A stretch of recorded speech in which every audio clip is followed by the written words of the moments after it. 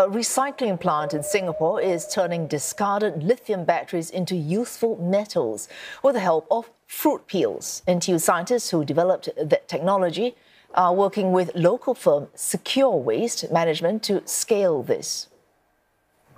The pilot comes as the global volume of spent batteries is set to hit 11 million tonnes by the year 2030. Now, for more, we speak to Associate Professor Dalton Tay from NTU and Sandra Yap from Secure. Good evening to both of you. Professor Tay, first to you. Help us understand the technology and how it works with fruit peel waste.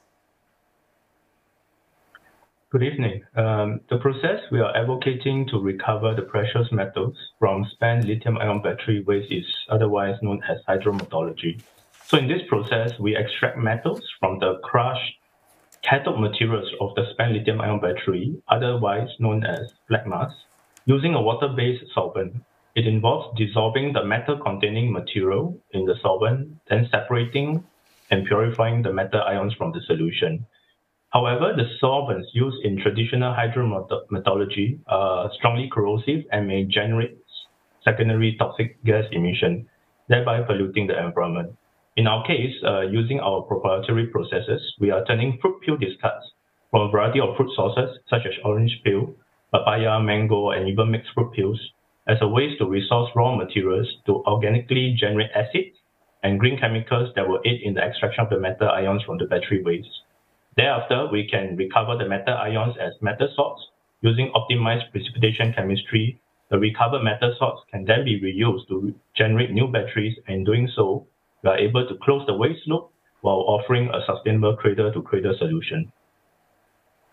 All right, let's bring Ms. Yap into this conversation. Now, Ms. Yap, you are head of People, Marketing and External Relations at Secure Waste Management. How did the partnership with your company come about? So before I talk about the partnership with NTU, let me just quickly introduce Secure Waste Management as an organization. We are a Singapore-based organization focused on lithium-ion battery recycling and processing. So the partnership with NTU started as early as 2019 with a common goal to promote local innovation in the battery recycling space in Singapore. It is also our aim to provide customers a closed-loop solution beyond battery processing while we seek a greener path for the purpose of resource sustainability, and hence the collaboration with NTU. Professor Tay, back to you.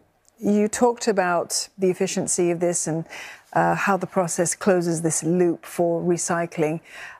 Why is this method of recycling lithium-ion waste, though, going to be useful for the rest of the world as well?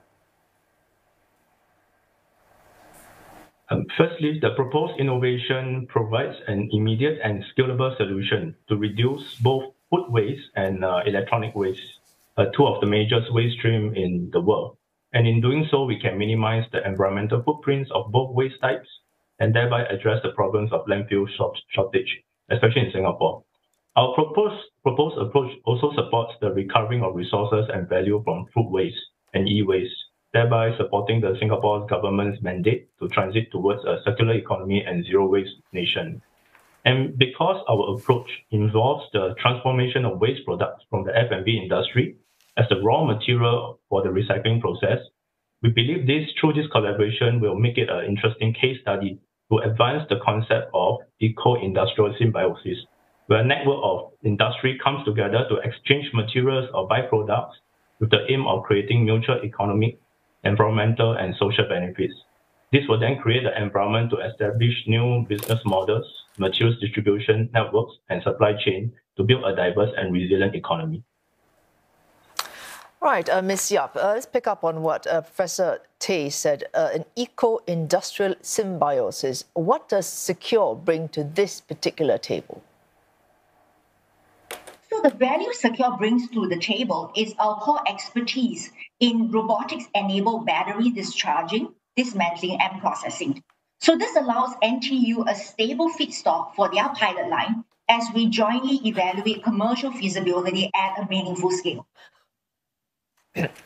Well, thanks so much, both of you, for joining us this evening. We'll be speaking with Associate Professor Dalton Tay from Nanyang Technological University and Sandra Yap from Secure Waste Management.